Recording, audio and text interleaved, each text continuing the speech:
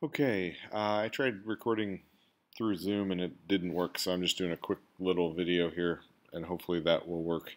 But this is to go over our force, mass,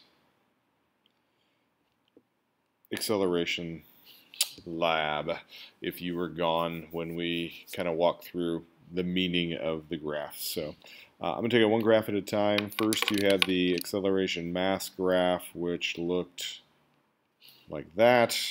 Most people linearized it. Some was easier than others, and we got a pretty straight line with close to a zero intercept. Again, as you watch this, you can look at your data on the Google slide to follow along to see how it worked. But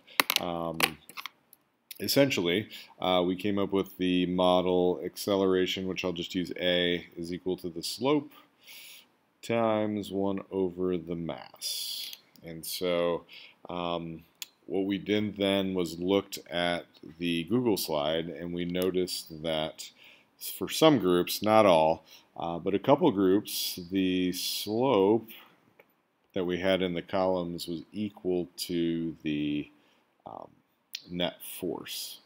And it wasn't perfect, but a few groups had pretty good numbers. So we then said that area was equal to force, which we called net, over times 1 over mass. So that's kind of our new model. And then I had people, and you can pause this and try it if you want, to find the units of slope. And units of slope was meters per second squared per, a lot of people made this mistake, not kilograms, but 1 over kilogram. And so a little math would get us to, if you multiply by the reciprocal, you'll get a kilogram meter per second squared. And since this is the force, we defined this as a Newton. So that's what a Newton really equals, is a kilogram meter per second squared.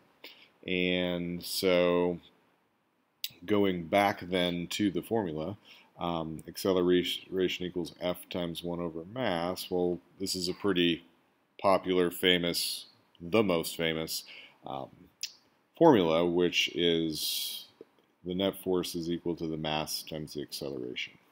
And so this was Newton talking about unbalanced forces, and he said if they're not balanced and there's a force on it, it will accelerate, and so that based on its mass. So that is what we call Newton's second law, and that was the big takeaway. I'm going to run through the other graph real quick. It'll look familiar when we end. This one was linear, and we had acceleration then equaling the slope times the force. And this one was a little bit crazier in terms of units. Our units for this slope would have been meters per second squared per, a lot of people said newtons, but I had them go back to the definition of a Newton, which was a kilogram meter per second squared. So that is a huge unit, but it will reduce itself to essentially 1 over kilogram. And this experiment didn't work out as well, and so I had people go to the slide and take 1 over their mass, and that should be, in a good lab, equal to the slope. A couple of people had some pretty good data, particularly in fourth block. So if you want to look at that, you can, but don't be discouraged if your numbers didn't look very good.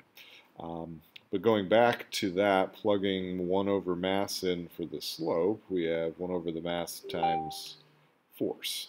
So that, again, gets us Newton's second law. And this was the big takeaway from this lab. As much work as it was, this is the driving force of our 5th standard.